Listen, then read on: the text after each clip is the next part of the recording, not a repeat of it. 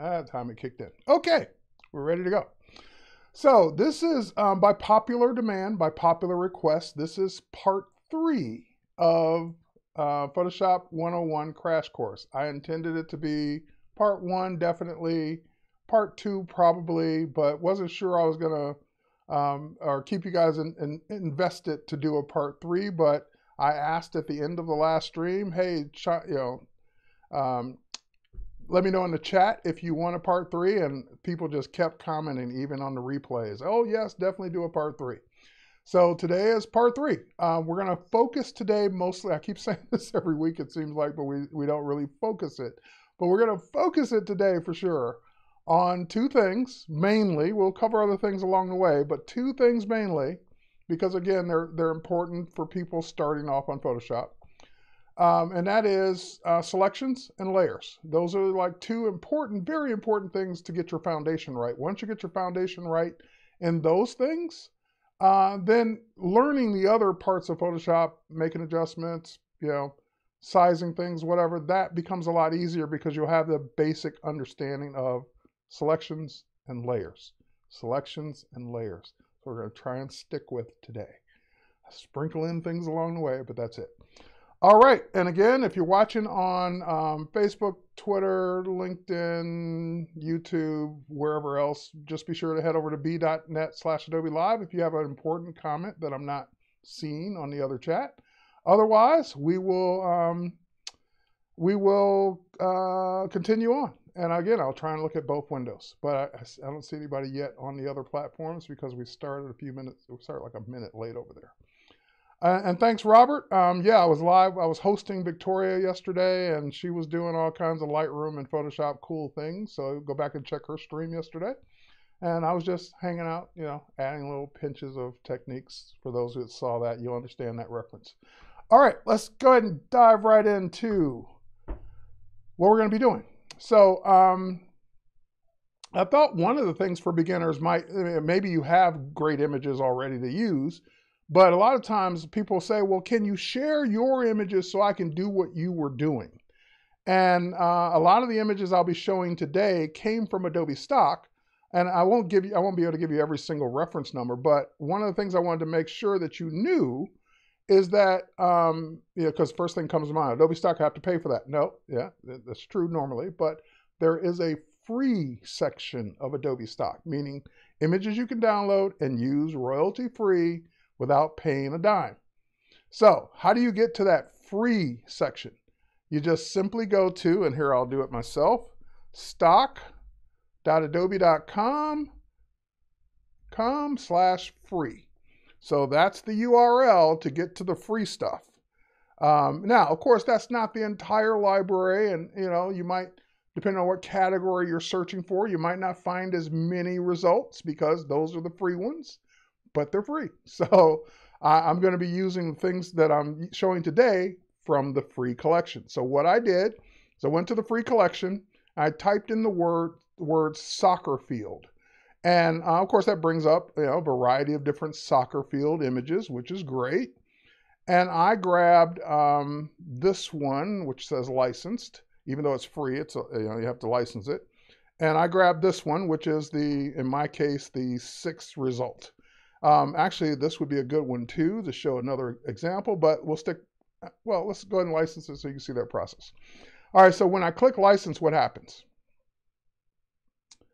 I'm already signed in. Nothing. That's it. It adds it to your Creative Cloud library, which again, we haven't spent a lot of time talking about those yet. And I have a library called Selecting Subjects that it added it to by default. If it didn't add it to the right one, you can click Manage and put it in the library you want it to go into, or you can move it after the fact. But Creative Cloud libraries, think of those as, they're not just specific to Photoshop.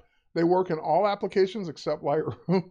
But they work in Photoshop, Illustrator, InDesign, Premiere Pro, After Effects, so forth and so on. So you can put things in the library, images, text, styles, colors, so forth and so on, and use them in all the other programs. So that way, it's like managing assets in the cloud. And of course, they work in all the applications except Lightroom. All right, so let's, now that we grab 2 of those images, let's pop over to Photoshop and see where they are. So if I go to Photoshop, and I go, and remember I showed you how to get into Photoshop from the welcome screen. You just click the little PS icon. And when I go to the PS icon, my library icon is this icon in the upper right-hand corner. It looks like, I don't know, little bookmarks, and it's called libraries. And when I click on that, I navigate it to my selecting, because I have more than one, I navigate it to my selecting subjects library. And if I scroll through, there are the 2 images I downloaded from Adobe Stock. So, yep, that's how you get images from the free collection to Adobe Stock. And you can also download them to your hard drive just as a standalone image in your downloads folder. All right, so let's say that I open up this one. I double click on it. That opens it up. And so same procedure. If you had an image already on your hard drive, you would just double click on it and open it up. We talked about that. We're going to tear off the layers panel because I'm going to keep it handy so that it's always there. So next up, I want to now open up my next image. So if you were to go in stock, you could probably find a soccer ball and you can find a soccer player. So again, I did these a long time ago. I don't have the, if you screenshot that number right there, I don't know if this one was free or not is the problem. But anyway, go look for a soccer player and a soccer ball, and you can kind of play along. All right, so I'm going to open up this soccer player, and I'm also going to double click and open up the soccer ball. Yep, I know it's a different profile. Great. So now I have all 3 images open. Not in my library. Got to be more specific. Oh, I get it downloaded immediately. Not in my library. Are you signed in to your Creative Cloud? Do you have a library created? Those are some things I would check. But if it downloads immediately, you can still play along until you figure out what's going on with the library. All right, next up, let's, so I have the 3 images open in tabs. So the first image I open, second image I open, third image I open are all there. And you can kind of see where we're going with this. We're going to start putting some of these images together. Now I'm going to zoom this image up so we can see it bigger. So to do that, I can do it from the keyboard. I can also go up to view and just do it. So I can say view fit on screen. That's Command 0 or PC Control 0 will fit on screen. So I just made it bigger so we can see it. Next, I'm going to go to the soccer player, and I want the soccer player to be selected. Just the soccer player and the ball, no white background. Again, we can do this, as I've been saying for the last 2 weeks, 50 ways. So I could drag the image over and then get rid of the background. I can select the subject first, copy it over. I could erase the background. I could mask the background. I could do select and mask on the background. 50 ways. So I can't show you all 50 ways, otherwise we would spend, found it. Okay, great. We would spend all day or all hour just on this one topic. So let's move on. I want to get this soccer player. I'm going to show you a way. One way is to let Photoshop select it for me. So I could do this a couple of different ways as well. I'm going to go ahead and say select subject. So select menu, select subject is what I usually default to. A lot of times people will just say, well, I already know what I want. I'll use the object selection tool. Both methods are great. They both have their advantages and disadvantages. As a matter of fact, let's do it both ways and see. So if I say select subject, here's the problem. What's the subject? In my mind, it's both. It's the soccer player and the ball. But in Photoshop's mind, it may not agree. So I selected the player, but not the ball. And there is no select subject again. Select subject, get the rest. Well, I could go back to the tool we talked about, the object selection tool. Shift, click, and that will add to the selection. Great. Now, that gets them both selected, but it may not be. Zoom in on his fingers here. That little white hole should not be selected. But because select subject over to the ball, there's it's confused on this because the ball's white and it's also a white background, so it gets kind of confused on selecting too much.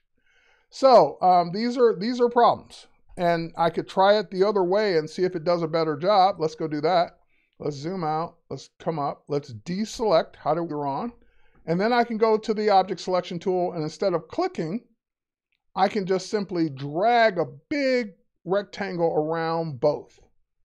And that kind of tells Photoshop I want both of those objects selected. And that did even worse. on the ball. Didn't deselect the hole, so that's even a worse selection. I'd have to do more work there to fix all this. So again, Command D, and again, sometimes you will do trial and error. You will use 2 or 3, which did do a better job of selecting him, and Shift click the ball, which will do the ball as well. So now I got at least the bulk of what I wanted. What was the copy this? We can drag and drop. We can delete the background. All kinds of things. Let's just simply do a copy. Because when you copy from one image to another, Photoshop does it the right way. When you paste it into the next image, it pastes it as a layer. Okay, so let's go in. Are we buffering? We could be. I do see something on YouTube saying it's buffering. The other channel looks good. Everything. Oh, yeah, I see something going on here. Hang on one second, folks. Let me see if I can fix your buffering.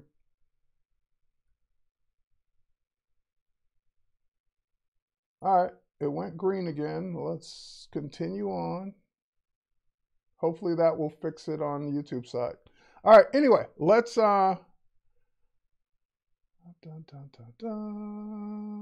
momentary buffering, didn't last long, not buffering on Behance. Okay, great.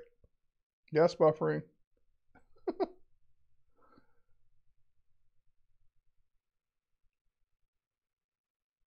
I could stop it and start it again. And hold on, let me do that real quick. I'll stop it on YouTube and start it again. So I'll be right back.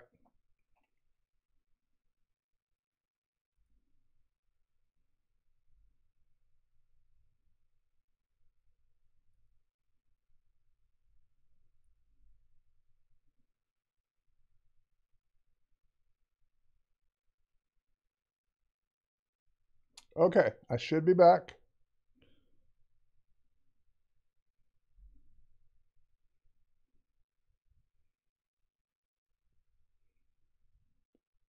I'm waving until I see myself. Okay, good, I'm back. All right, so hopefully that fixed it. I don't see the yellow anymore letting me know that's buffering. Okay, next, move on. All right, so I got those 2 things selected. Let's go ahead and do a copy. And then let's head over to the field, which is the first image I downloaded. Now, again, I'm still in that object selection tool. So as long as you stay in that tool, everything's going to highlight that it thinks it's trying to select. So I get out of that tool just to stop it from annoying me from doing that because I'm not trying to select anything. So I just switch to the move tool by default. And then I'll go ahead and go up to the edit menu and choose paste. All right, so let's do paste. And that will do exactly what I said. It will paste it onto a new layer in the layers panel. Here's a layers panel right here. Call layer 1 because it doesn't know what it is. So I just called it layer 1. I'm going to double click on that just so we can keep track of things. Soccer player. You may call him soccer player. You may call him football player. You're both right. All right. Anyway, we're going to go to the soccer player and go ahead and lock that name in. And now we're going to fix our problems. We're going to fix the little hole in his hand that's still showing white. We're going to fix that excess white around the ball. All right, now that we got those 2 things to concentrate on, the next question is, how do I fix them? Now, from a rudimentary Photoshop back in the 90s way, you would just erase the white. But that's a permanent, you're adjusting the pixels permanently, and you may like erase too much and then not see it and can't come back from that. So it's time to learn about layer masking. So let me show you the difference. If I were to zoom into that little spot on his hand, and I were to grab my eraser tool, and I were to make my brush smaller with the left bracket key on a US keyboard next to the letter P, and I were to start erasing, that works. You know, I could zoom in, I could do a really good job and get all that white and do it nice and clean, even with a mouse, that kind of worked. Okay, but once I save this, once I move on, those pixels are gone for good. There's no getting them back easily. I'd have to go back to the original image to get those pixels back. So let's undo that. A better way, whenever possible, whenever you're trying to remove something, is to mask it.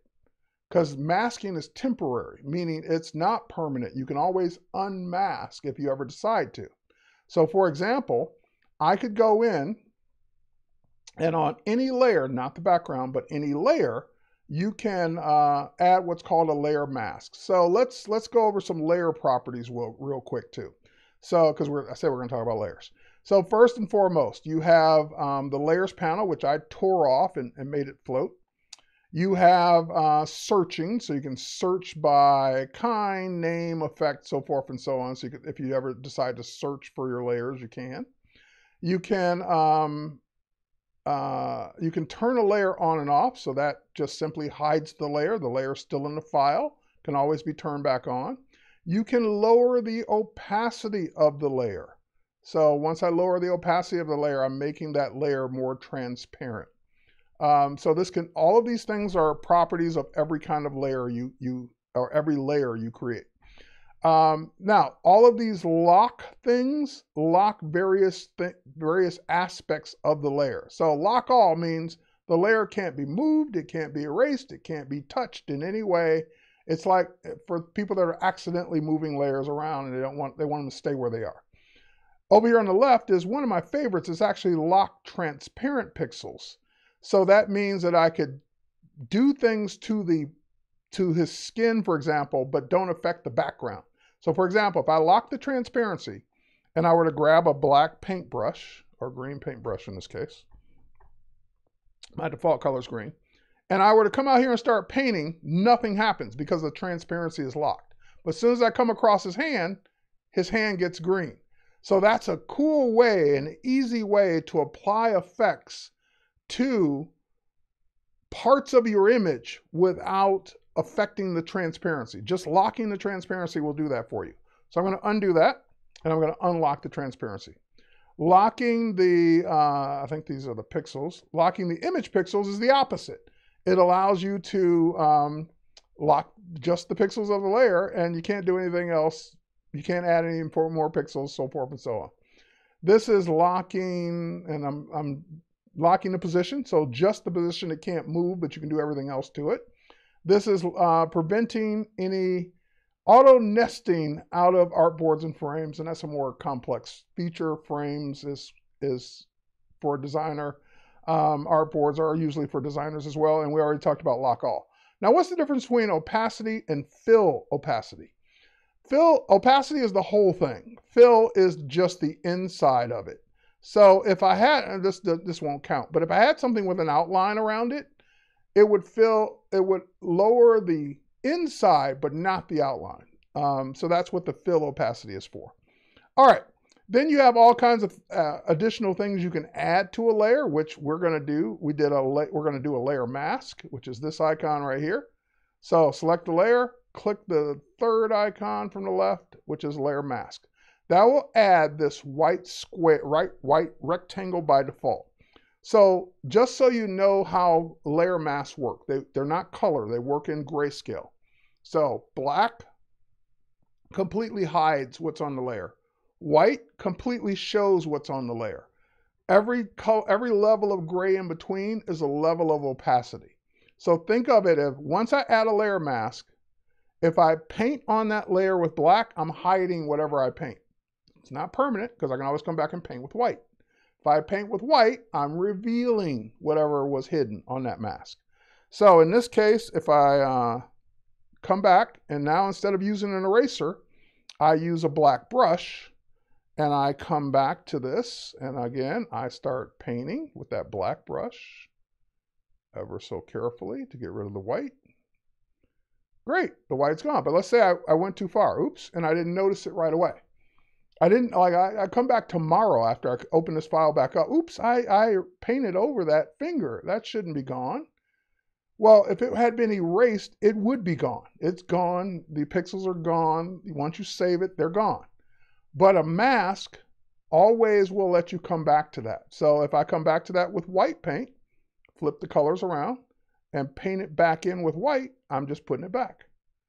So that's why masking is always going to be the preferred method as opposed to erasing. So erasing is kind of what we had to do back in the day because you didn't have masks, but you didn't have layers either. But now that you have layers and masks, we very rarely ever do erasing because that's permanent. All right, now let's come back over to the ball. Now, this gets into technique. I could, now that you know what we're doing, we're on the same layer with the same mask, I can come in here and I can start painting black to erase that extra, or hide, I should say, hide that extra white around it. But is that the most efficient use of my time? Probably not. So let's learn a better way. So instead, let's come in, let's deselect. I'm going to show you just another technique again out of 50 ways. So I need to get rid of a lot of white around the whole ball. Like it's less in some places, more in others, but at the end of the day, there's white sticking out, especially on the left side and the right side. Now, we already know I could mask, painstakingly go in and zoom in and mask the whole thing. Now, it will take me a few minutes to get it right and not cut too far in and not leave some. But maybe there's a more efficient way. So you got to remember, you're either on the mask or you're on the layer. I don't want to be on the mask right now. I want to be back on the layer. So I'm going to click on the layer. So you can toggle back and forth between those two. You're either on one or the other. Notice when I'm on the layer, my foreground color goes back to green. But when I'm on the mask, my foreground color is black because it can only be black, white, or gray. So that will be another indication of which one you're on. All right, so now that I'm in the, I'm on the layer itself, here's what I'm going to do. I'm going to tell Photoshop once again to select just the soccer ball. So I can come over here and I can just click and it does a selection around it. And sure enough, it's selected again, the white parts as well sticking out from the ball. Great. Now what I want to do is I want to let Photoshop bring that selection in, contract the selection.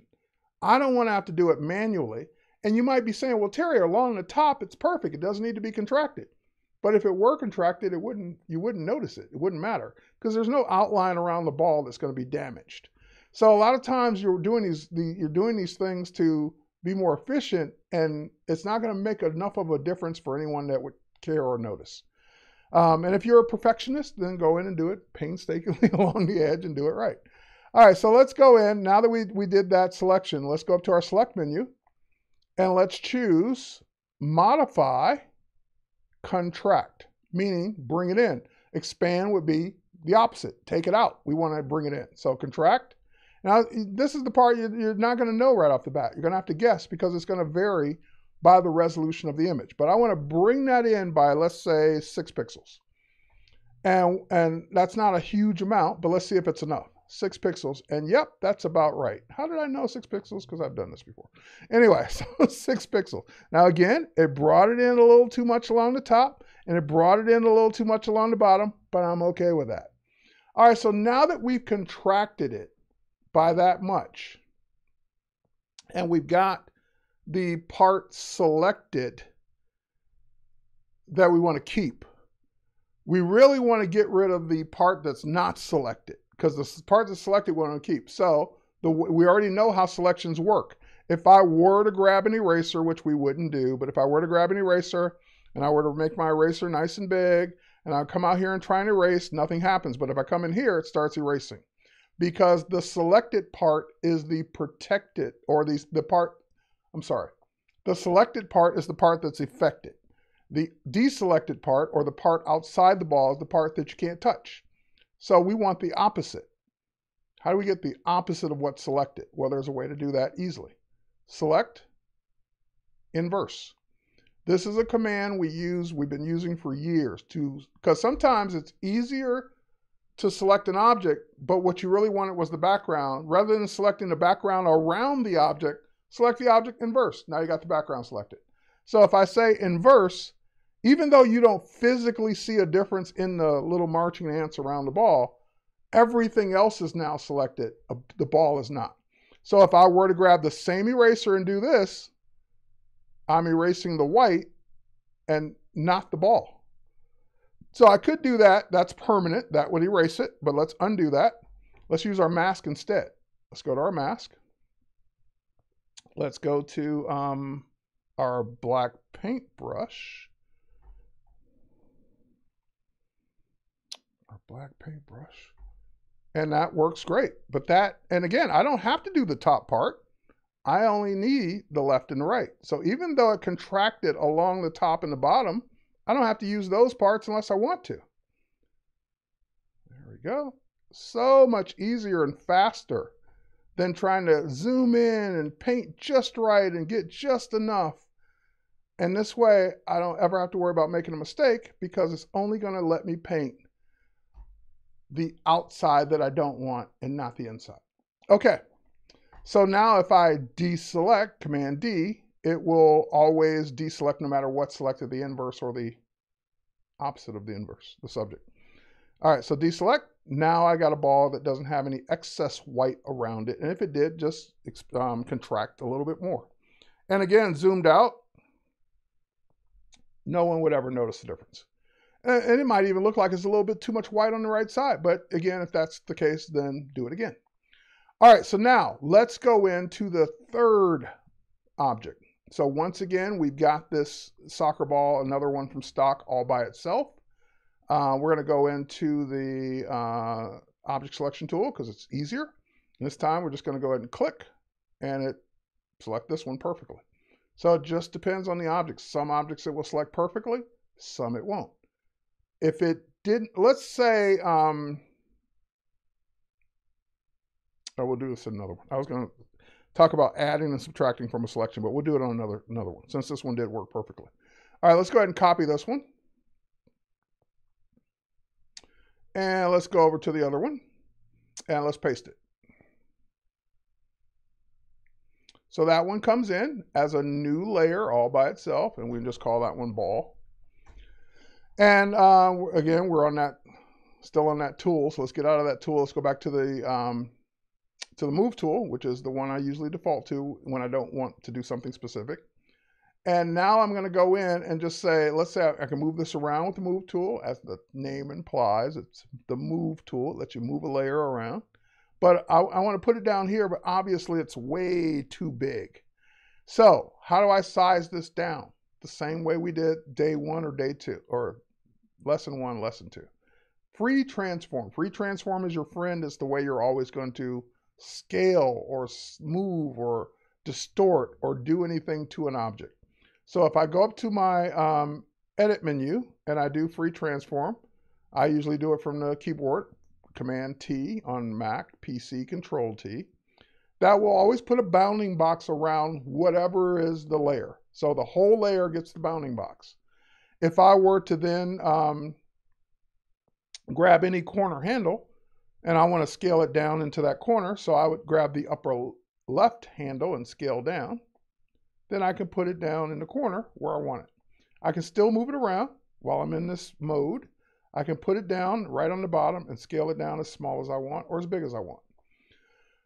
Now, let's say I decided, oh, you know what? It would look better if the soccer player wasn't right in the middle of the frame. Maybe the soccer player should be more to the left. So now, again, think of layers. We've got 2 layers and a background. We'll talk about what's the difference between a layer and a background in a minute. Let's concentrate on the first thing I said. What if I wanted to move the soccer player to the left? Well, I'm on the move tool. I click on the soccer player and I start, oh, wait, it's moving the ball. Why is it moving the ball and not the soccer? I clicked right on the soccer player, like right on his leg. How come it didn't start moving him? Undo. Because I'm not on his layer. So layers are whatever you're doing, whichever layer selected, that's the layer it's going to do it to. If I want to move the soccer player, I click on the soccer player's layer, not the mask, just the layer. Then I pick it up and I can move him anywhere I want. All right, so there you go. And he needs a shadow and he needs other things to look real. I get it. But we're not doing that right now. We're just talking about layers and moving things around. Okay, so I can do this. I can also free transform him. Command T or PC Control T. I can rotate him. So I can get that more. Actually, I kind of like that angle better. I can still scale. So if I need him to be a little smaller, I can do that, or a little bigger. I can distort and do other things. If I right click, I get a whole menu of things I can do. So I could flip him around the other way if I needed to. And in that case, I wouldn't want him kicking the ball out of the frame. That's more of just a designer thing. But I'll flip him back the other way. I could flip him upside down, which kind of looks weird, but I could do it. So all of these things can be done when you're in free transform. All I'm doing is right-clicking anywhere on the frame itself, and that gives me all these abilities to do any of this, including warp. We talked about warp, I think, on day 1. And warp will let me pull and twist and warp him around and kind of do cool things. Cool. Escape to get out of that. Whenever you're in the middle of something, also, you can, let me do that again. Let's say I got carried away and I started doing distort. Did I do distort? Oh, I'm sorry, not distort, warp. Hold on, escape. Hold on, wrong thing. So let's do warp again. There we go. I start warping them and I get carried away. I start just like, oh no, and I can't figure out how to get it back. Up here at the top is your commit and your cancel. So if you ever like, oh no, I've gone too far, don't commit. Either hit the escape key on your keyboard or just go up here and click the do not circle. And that will just put it back to the way it was and you can start over. So Command T, rotate a little bit more, commit, and that's it. All right, now that we've got,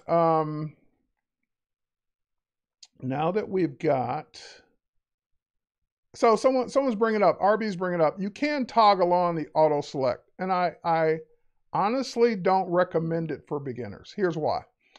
Auto select means instead of me having to remember which layer to click on, if I just click, for example, the ball, see how it switched layers automatically? If I click on the player, see how it switched layers automatically? That sounds great, but I recommend you start with it off until you get more comfortable with layers.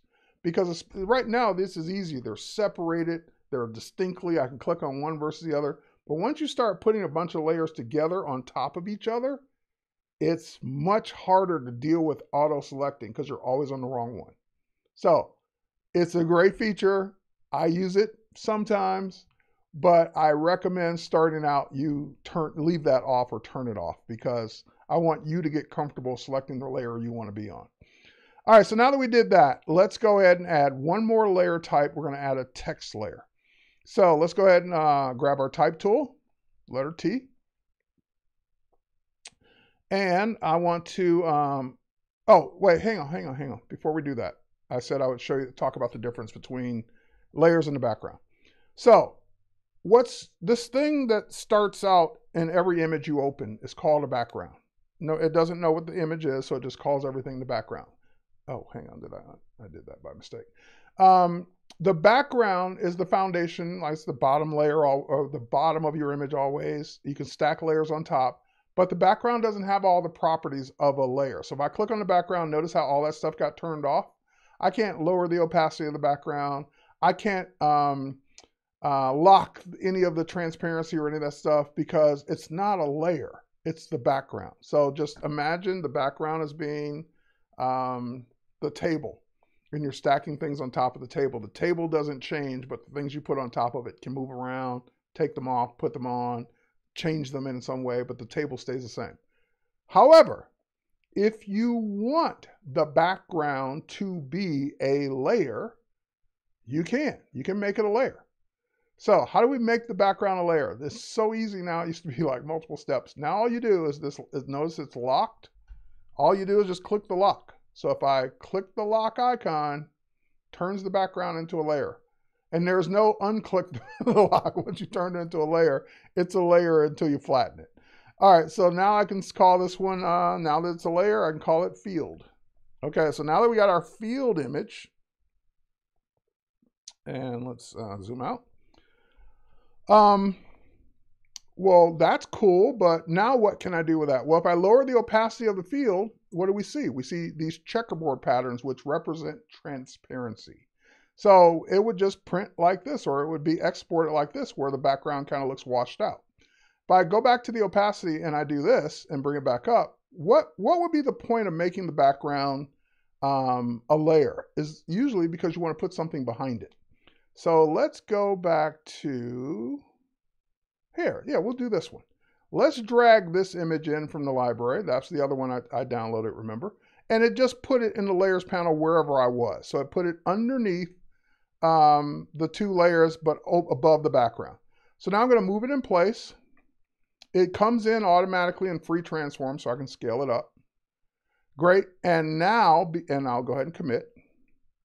And now that I've scaled it up, my background is completely covered. but you can rearrange your layers.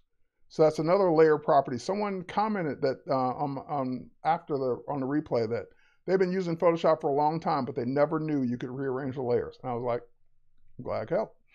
So anyway, I'm going to drag this one down below the field. Now, what do you think is going to happen? Once I drag it down below the field and let go, it disappears. It's not disappeared. It's just you can't see it because the other layer is completely covering it. That's all. If I turn this layer off, there it is. Turn this layer on, there it is. Turn this layer off, turn that layer off, I've got transparency. So it's there, we just can't see it. But now let's do a quick trick. Let's say we click on the field layer, which is above it, and we add a mask, because remember, you can add a mask to any layer you want. Now that we got that mask on that layer, and we know that black hides, let's go in and let's use black to reveal part of that background that we just added, or that field, the other field we just added. So I'm going to go to my brush. I'm on black. I'm going to make my brush super big. I'm on my brush tool. Why is my brush getting bigger? What am I doing wrong? Hang on. Whatever reason my brush isn't getting bigger. Hold on, am I on the wrong brush? I'm on the right brush. Whoa, whoa, whoa, whoa, whoa. B for brush. Brush bigger. There we go. For whatever reason, the keyboard was stuck. All right, so now I got my brush, and I want to make sure the brush is super soft, and it is. The hardness is all the way down. The size is all the way up. I'm just going to start painting. And as you expected, it's showing me the field on underneath. So I'm just hiding the right side of this layer to show the layer below. So if I look at my layers panel, if I look at that mask, that's what it looks like. I just paint it black down the mask to hide the right side of that layer to show the right side of this layer. All right, so now that we did that, now we can do our text thing. And let me just add a little bit more up there and a little bit more down here. We'll kind of curve it out a little bit. Great.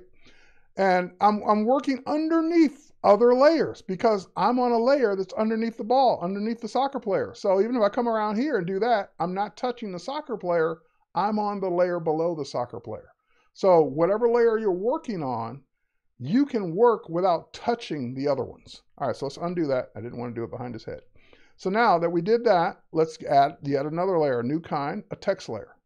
So I'm just going to come right up here near the top and click. That's going to add some sample text to give me an idea of what size, what font, what color, so forth and so on. So I'm going to pick a different font. And I like how it previews it as you scroll. I'm going to use, and by the way, I don't know which font I want. I just know I want something heavy. So why don't I just type in the word heavy? There we go.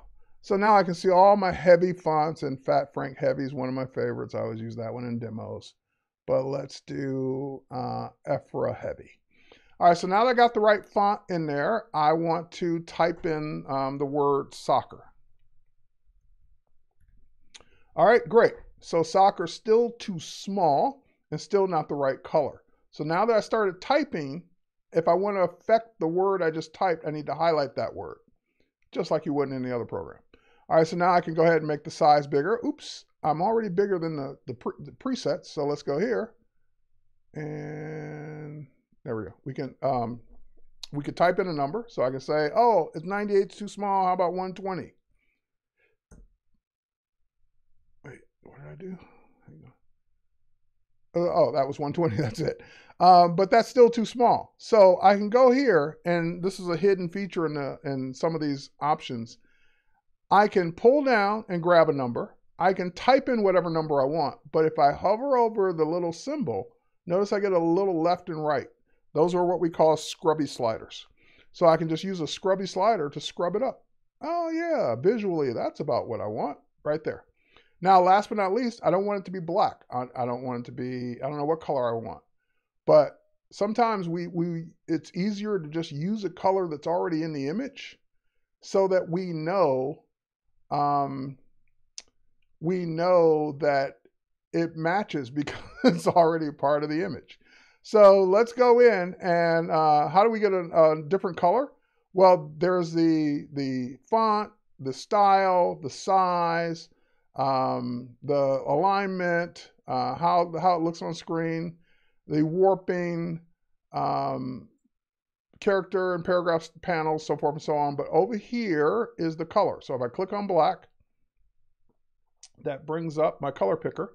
And I could go in and I could pick different colors, and that's great. But again, like I said, I don't know what color I want.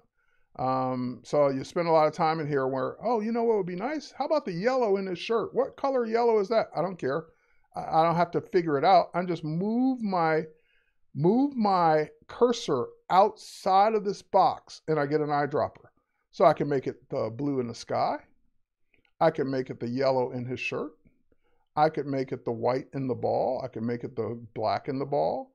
I could make it the yellow of these buildings, or the yellow of these buildings, the green of that fence, the green of those trees. In this case, we want the yellow in his shirt.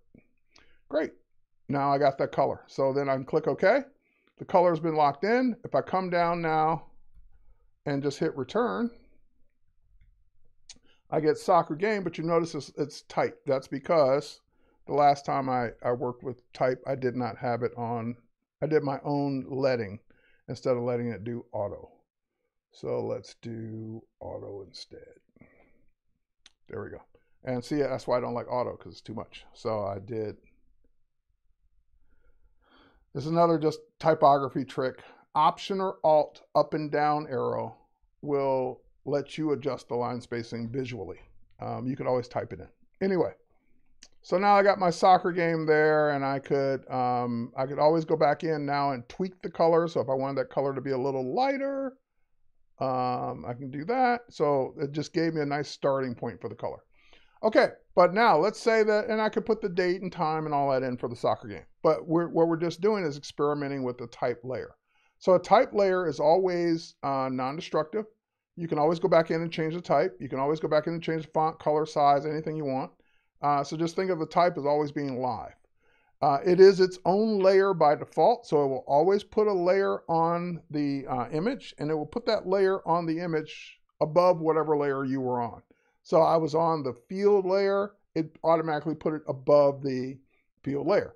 If I were on the ball layer, it would have put it above the ball layer. So whichever layer you started on, when you click the type tool, that's the layer it's going to put it above. And it will always try to name the layer whatever it is you typed. So in this case, it named it soccer game, so I know what text that is. If I were to grab the move tool and I were to move it, it's now behind my player, which is kind of cool. You might need that effect. If I were to drag it up in the layer stack, it's now above. If I drag it down below the ball, it's still above him, but below the ball. But since the ball is down here, you would never know. Now it's behind the ball, but still above him. So layer order, your stacking order, helps you determine where things will, how things will show. Just trying to think, is there anything else I wanted to say about this before we move on? I think that was it. Okay, so hopefully you got a good, like, just understanding of how layers work, how layer mask can help you. There's tons more you can learn about layers. You can learn about layer styles, layer effects, blend modes, lots more to do with layers. But that should give you a good foundation. Hang on, William's saying, thanks, Terry. I learned more about Photoshop in the past 3 classes than the past decade. Well, on your own. Yeah, because on your own, you're your teacher. And sometimes we're our worst teacher. We're the worst teacher. Because we're trying to just pick things up randomly. All right, so next thing up. I don't want to get into all that blending modes because that's going to take us more time than we have. But next week, I'm doing a whole class on selections in both Lightroom and Photoshop, selections and masking. So if you want to learn more about selections, tune in next week as well. All right, so now we've got a few minutes left. Let's go to our next thing. All right, let's say we want to go to,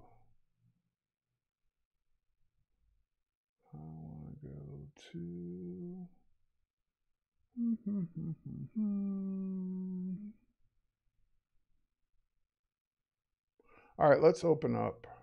All right, let's open up a background. Let's do this one first. There we go. So again, this is not mine. I think it's from Adobe stock. I did not composite that horse on there. That's the way it came. It looks like it could have been a composite, but I'm not going to spend time trying to figure it out whether it was composite or not. Next up, let's go in and put something on this one. Let's go put her on here. Okay, great. And so because there's no bottom to the image, I'm going to put the frame at the bottom.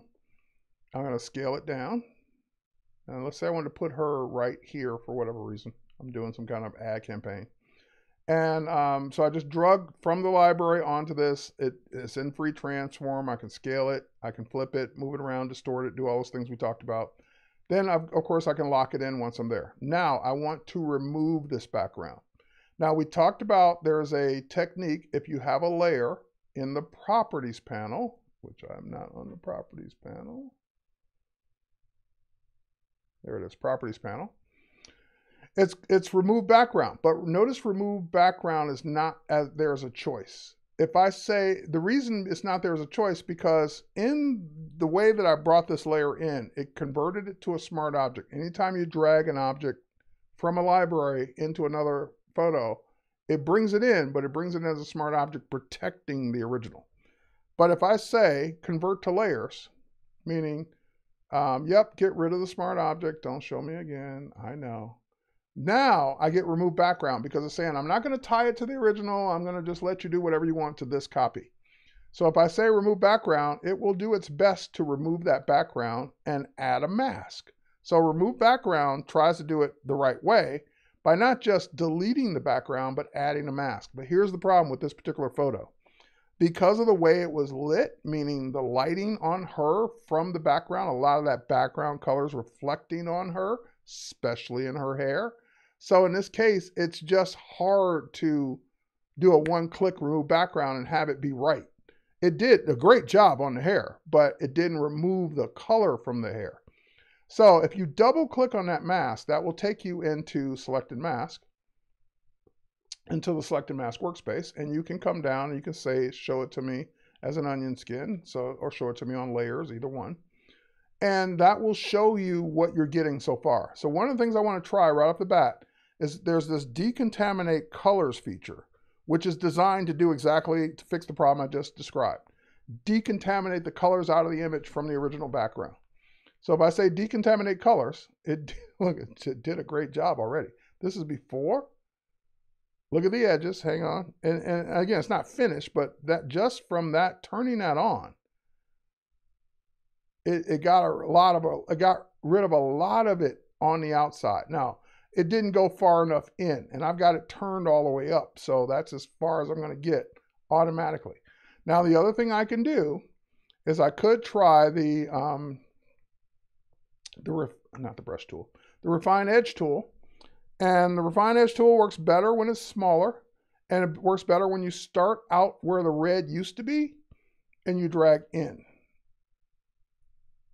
And see what that's doing? It's kind of brushing away that excess red that's in her hair. So you could eventually brush her hair and get it all out. Now, again, until it recalculates, it looks like you're putting it back in. But once you let go, it will recalculate and take it out. Oops, and I should undo that. Put that back.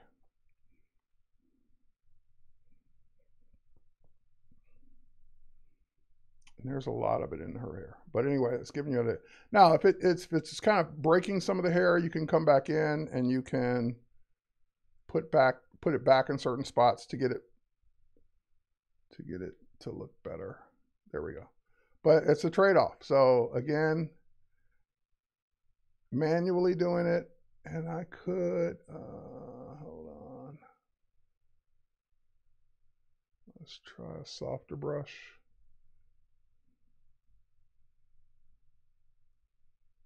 Softer brush might work a little bit better, but you get the idea. So that could go in. It looks pretty good up here, especially when we zoom back out. to where it looks normal.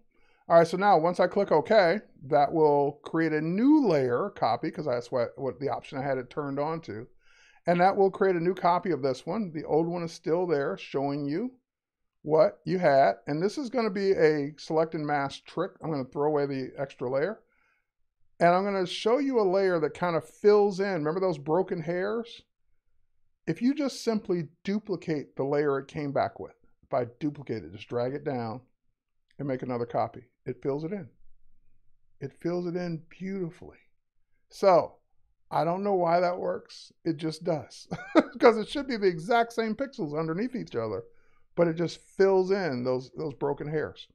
All right, so that is one of the ways we can make this work. Now, I'm going to take these two layers, because remember, we got two layers here, and I'm going to combine them.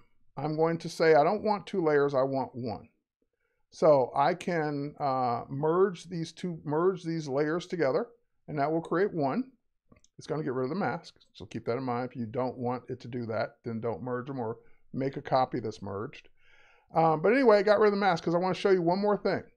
The color is off in this. This looks like a hazy blue day, and she's, red in a studio. It just doesn't look right. So one of the ways you can do this to make it look better is to try a neural filter. We talked about filters before. Filter, neural filter. There's a neural filter called harmonization. And when I turn on harmonization, it lets me select a layer, which in this case I want to select the background, because I want to harmonize the layer already picked with the background. And this is before, and this is after.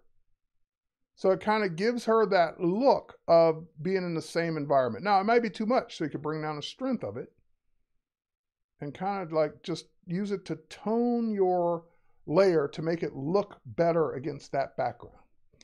And that is, unfortunately, my time today. I am out of time, folks. So hopefully in these three parts, these three sporadic parts of learning Photoshop Crash Course 101, you've got some good foundation without me going through every single tool one by one. You got enough to get going. And from there, you can, of course, pick up and learn more about all the other things now that you got a good foundation on what works and what doesn't. With that said, next week is all about selecting and masking, the whole hour. Selections, masking, all the different techniques for selecting that I can cram into an hour. So cheers, everyone. Thanks for watching. We'll catch you on the next one. Stay tuned for more from Adobe Live.